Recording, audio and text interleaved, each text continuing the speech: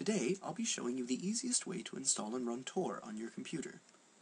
Tor is basically a sophisticated network of online tunnels, dead ends, and redirections that helps to protect your privacy and anonymity online. It works by relaying the signals and information you send on the internet through a maze of other computers, or nodes, all around the world, so that by the time your request arrives at its destination, it's almost impossible to tell where it came from. It's used by journalists, whistleblowers like the people who contribute to WikiLeaks, by civil liberties advocates and pro-democracy organizers, and simply by concerned citizens like you, who are worried about just who may be monitoring their actions online. The software can be very complicated to use, but fortunately for us, the folks who designed it have also put together an easy-to-use browser bundle which contains everything you need to browse the internet under the protection of Tor. That's what I'll be showing you how to use today. The bundle includes the Tor software, which runs in the background, an interface for controlling the software, and a dedicated internet browser which makes use of the Tor software to anonymize your actions online. These components work together seamlessly and require no installation and no configuration whatsoever. All you need to do is extract the files to your hard disk or a flash drive and click on one simple shortcut. Easy peasy. Let's get started. First, open your internet browser. I use Firefox. When it's open, visit torproject.org. The most prominent link you see is the one you want. Click Download Tor. This will take you to a screen where you can download the Tor Browser Bundle Auto Extract utility. This will decompress the files needed to run the Tor software and browser on your computer. No installation required. Click to download. Confirm that you'd like to save the file to the default downloads directory, and give it a moment to download. This shouldn't take more than a minute or two on an average internet connection. When it's finished downloading, close your browser, open your Downloads folder, and double-click to run the Auto Extract utility you can see here.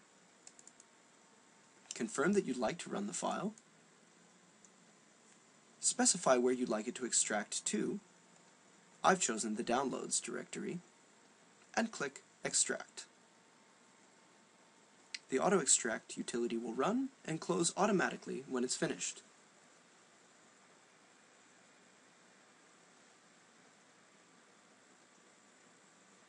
You can see here the directory that's been created, Tor Browser. Go ahead and open it. You can see here, Start Tor Browser. Double-click to open, and a panel will pop up on the left-hand side of your screen. This is the Vidalia GUI, or Graphic User Interface, which controls the Tor software. You don't need to do anything with it to use Tor. Note the yellow onion in the lower right-hand corner of the screen, which turns green when you're successfully connected to the Tor network. If it ever turns yellow, you're not connected to Tor, so keep an eye on it. Notice that the Tor browser opens automatically when you're connected to Tor. Let's make sure it's working. This page tells us what our IP address appears to be, but let's make sure. You can visit whatismyipaddress.com.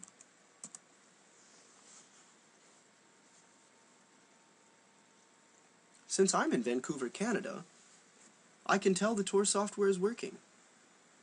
This website thinks that I'm in Providence, Utah. Success! Now that you know that you're anonymous, browse away. When you've finished browsing, all you have to do is close the Tor browser, and you'll notice the green onion in the lower right-hand corner winks out. This means the Tor software has stopped running along with the browser. That's all there is to it. Fire and forget. If you're serious about anonymity online, though, this is just the beginning. Today we've covered the basics of how to extract and run the Tor browser bundle on your computer, but there's a lot more to Tor and to anonymity online in general, including a number of nifty features in the Tor browser which can protect you from security threats not covered by Tor itself. For more guidance, please visit these links. Happy disappearing!